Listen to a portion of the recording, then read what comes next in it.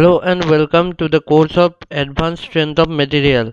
Here in the last class we have seen about principal plane and principal stress.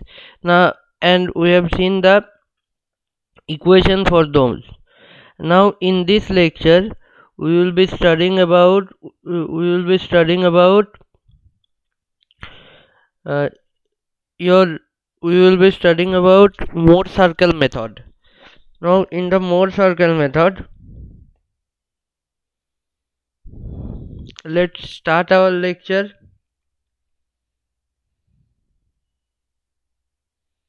So this is your 15th lecture of this course, and this for Mohr circle. So the transformation equation, means those equation we have used in the last class. Those equation can be used to equation for plane stress can be represented in graphical form.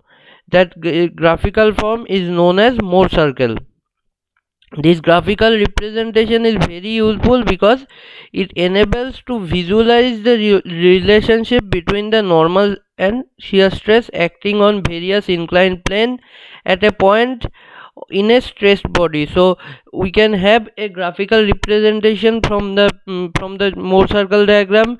Using this Mohr circle diagram, what we can do, using this Mohr circle diagram, we can also calculate the principal stress, maximum shear stress, and stresses on the inclined plane. Everything can be calculated by using Mohr circle diagram. Mohr circle is also valid for the strain and moment of inertia. Okay, now Mohr circle is why it is called Mohr circle, because it is named after a German engineer, that is Otto Christian Mohr, and this circle is developed in 1882. So these two equations, we are familiar with these two equations, that sigma x1 minus sigma x plus sigma y by 2 is equal to sigma that is we can write is like this also. Major principal stress, that is sigma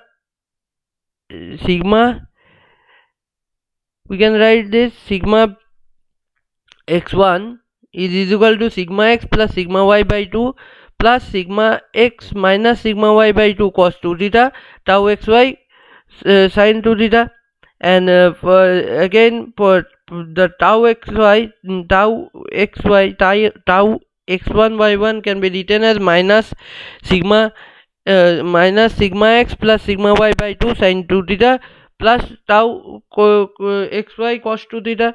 Now these two equation, from these two equation, Mohr circle can be derived. Mohr circle from these two equations. These two equations are transformation equation for plane stress. From these two equations, Mohr circle can be derived. So that's derivation, how it is constructed, that we will see. So the equation for Mohr circle is the equation of the Mohr circle should be must be a equation of circle. So for being an equation of circle, what we can do, we can say that sigma x1 minus sigma average whole square plus tau square tau x1 y1 square is equal to r square. This is the equation of the circle in standard algebraic form. The coordinates are sigma x1 and tau xy x1 y1, and the radius is r. The center of the circle has coordinate. What will be the center of the circle has coordinate sigma x1 is equal to sigma average and tau x1 is equal to 0. So Mohr circle from the previous equation can be either of, so if the equation is like this, that sigma x1 is equal to sigma average and tau x1 is equal to 0, then the Mohr circle can be plotted from the previous equation either of two forms. In the first form, the Mohr circle plot the normal stress sigma in the first form.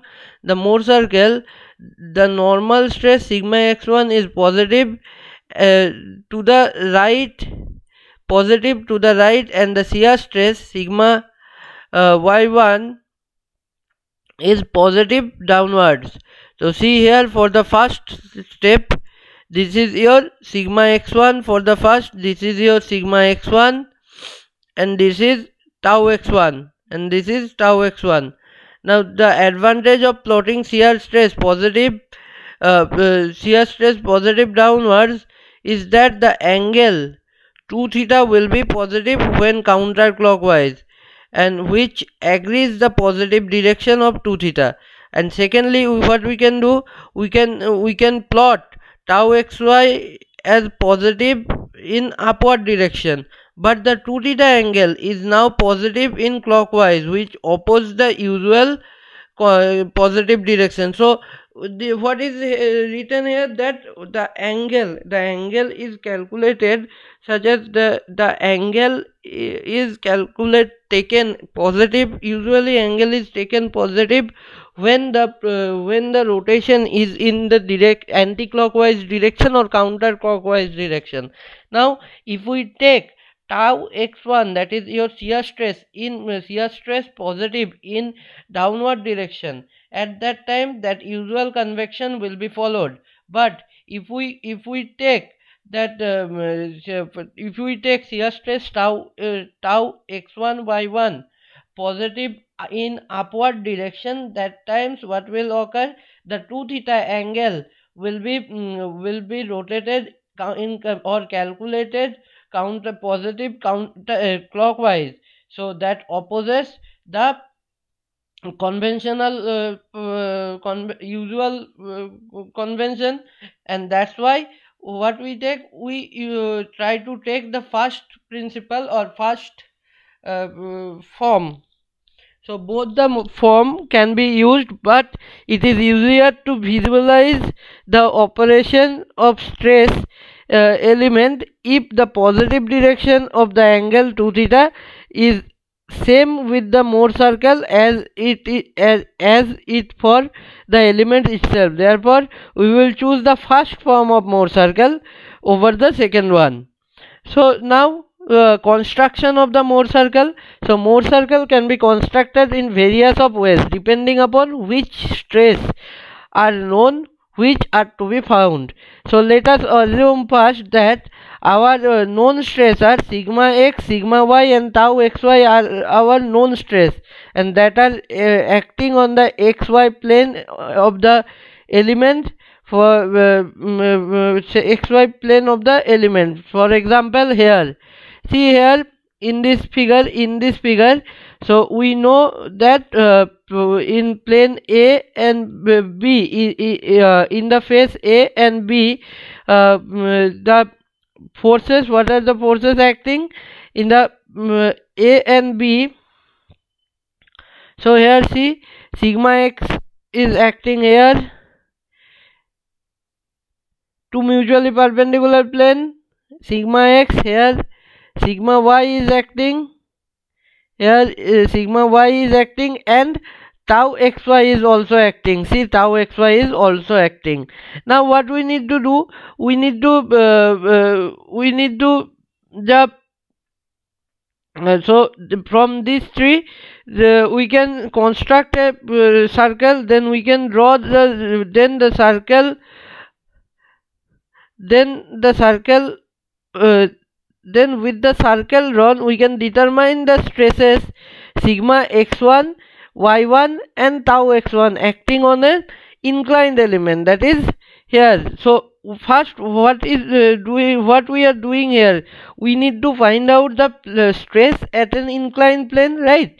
So now for finding out the stress at an inclined plane, first what we are doing, we are creating a Mohr circle using the information that is presented or that is given to us in normal condition. So from this condition we can found the value of sigma x, sigma y and tau xy. From here we construct a circle, that is Mohr circle, and after from this circle we can find the values of this tau this sigma x1, tau x1 y1, and sigma y1. So all these three values can be found out from the Mohr circle, which is Mohr circle, and these three values are acting on the inclined plane. So stresses on the inclined plane can easily be found from the Mohr circle diagram. So here the construction of the Mohr circle diagram is shown that, so first what we will do, we know the value of sigma x, right?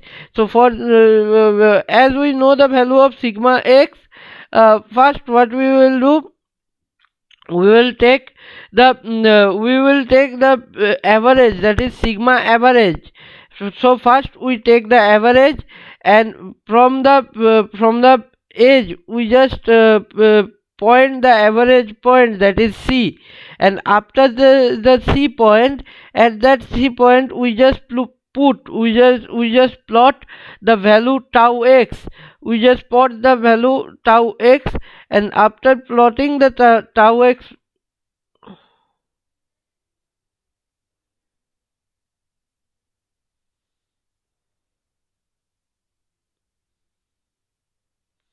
so let's see how to draw now the procedure of construction.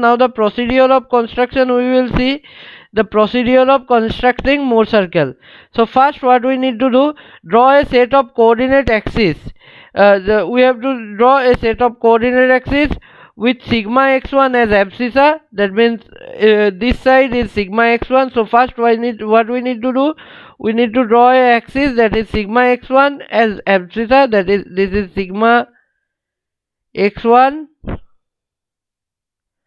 and that is positive to the right, and tau x1, that is positively downwards. This is our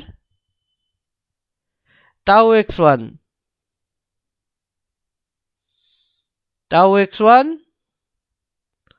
y1.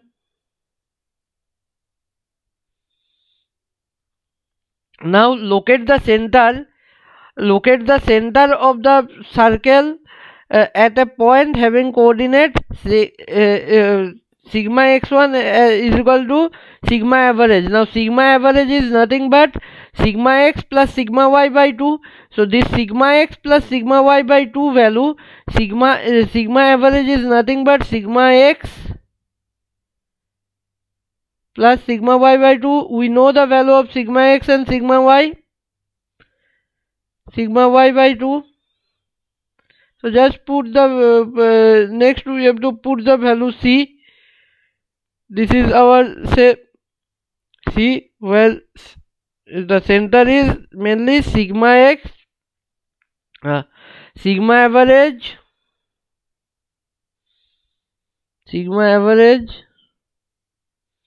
comma tau value will be tau x1 y1 value will be 0. So this condition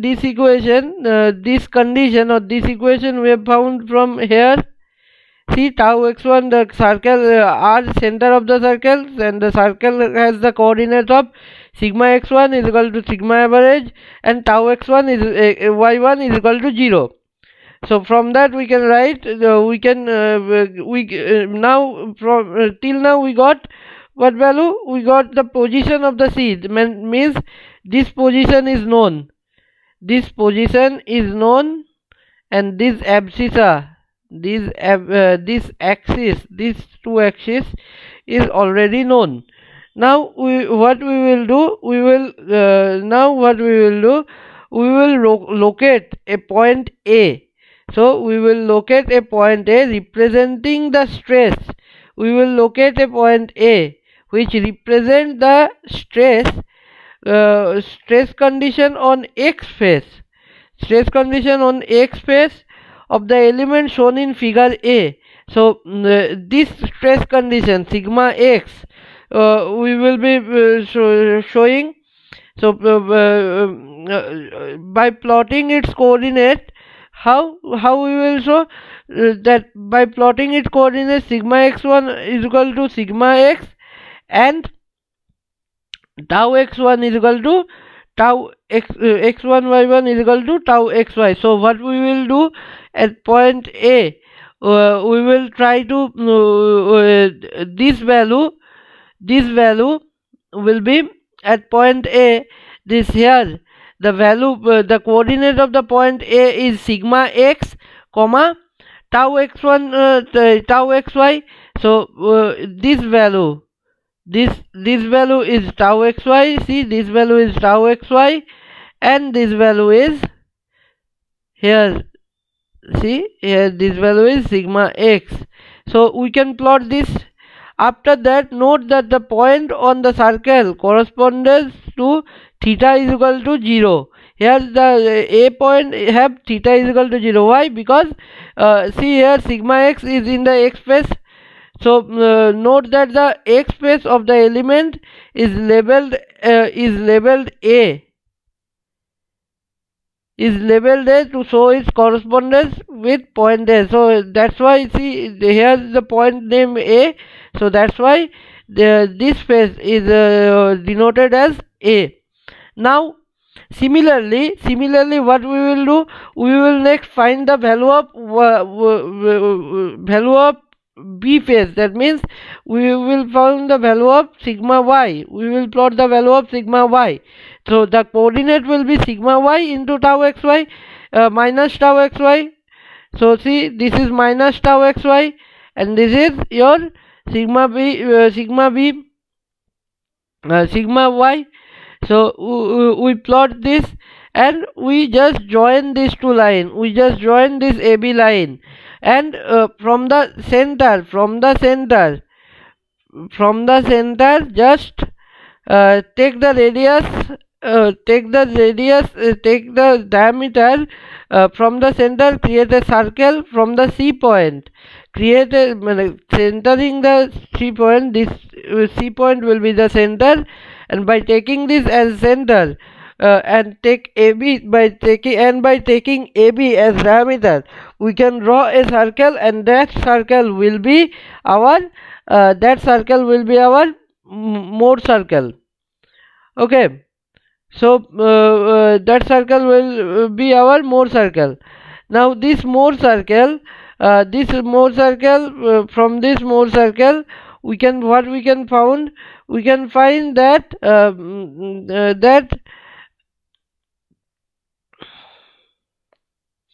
so using the point C center, Mohr circle drawn in radius R. Okay, so from here we can find the Mohr circle. So from this Mohr circle, what we can do, we can find any other values, because so this A point is represented theta is equal to 0, while B point is represented theta is equal to 90. So if we move this by 2 theta angle, the value of D will be theta, and this D will be 90 plus theta. So similarly changes will be happening, and we can find the angle at we can find that find the stresses, principal stresses at each and every inclined angle. So that is the importance for Mohr circle. So here an example is given at a point. See, here an example is given at a point on the surface of a pressurized cylinder. The material is subjected to biaxial stresses, that is sigma x is equal to 90 megapascal and sigma y is equal to 20 megapascal. So as shown in the figure. So here see in the figure, sigma x is 90, sigma y is 20. So using the Mohr circle, determine the stresses acting on the element inclined at 30 degrees. So we have to find out the 30 degree we have to find out the value at 30 degree angles, or stresses value at 30 degree angle inclined plane, and consider only the in plane stresses and show the results. sketch properly oriented element. So for the drawing what we need to do here, tau xy is 0. Okay, so first we need to create an abscissa, where the abscissa we have created already. See here in this figure. So first we have created this abscissa sigma 1. So I am drawing it again here. Okay, just see. So first we just create an abscissa sigma x1, and in this sigma x1 we take the value of average, that is sigma x plus sigma y by 2, that is 90 plus 20, that is your 110, that means 55 will be your average. So this value point C, this point C value will have 55, 0. This point C will have 55,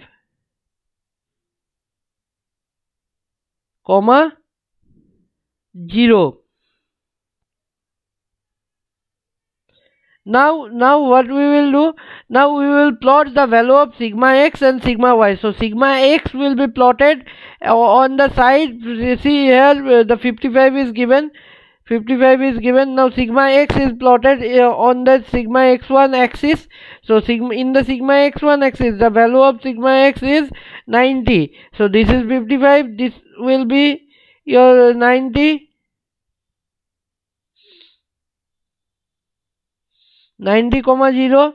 Why this is 90, 0? Because tau x1 y1 or tau xy value is 0. So this is 90, 0.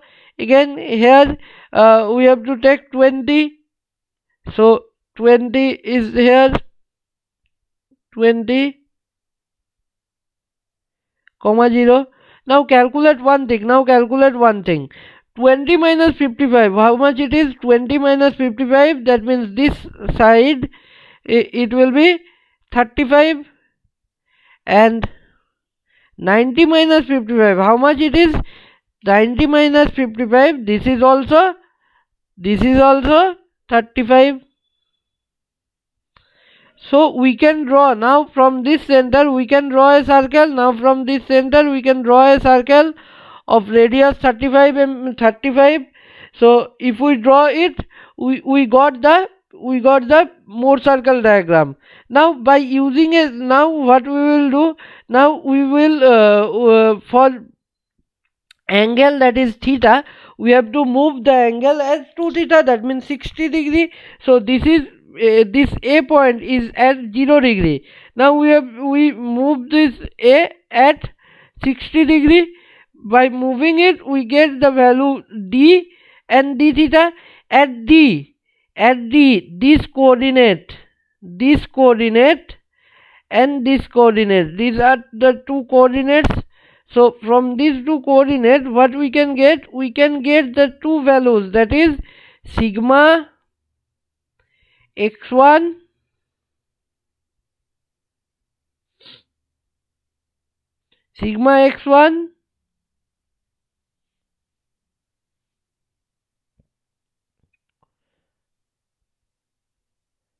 sigma x2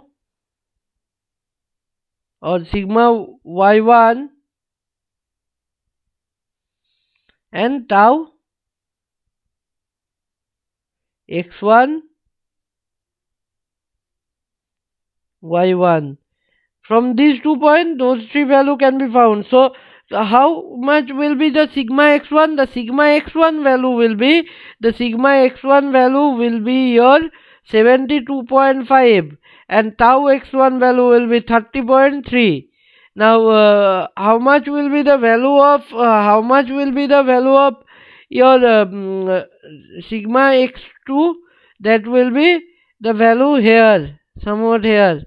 If we calculate the value here, we can easily find out the value of sigma x y1 also. So see here the solution, one by one solution is given in detail. So first we have to find out the sigma average, that will be our center, that is 55 megapascal we have taken. Next we just plot those two values, that is 90 megapascal and 20 megapascal, and after that we got the from the equation we got the radius as 35, megapascal, and sigma 1 and sigma x1 will be 72.5 megapascal. And we can directly calculate from this from the graph. Okay, so that calculation I will be showing in the live class. And tau xy is also calculated, can be calculated from here. And now sigma x that is sigma x1. Now this value is 37.5 megapascal.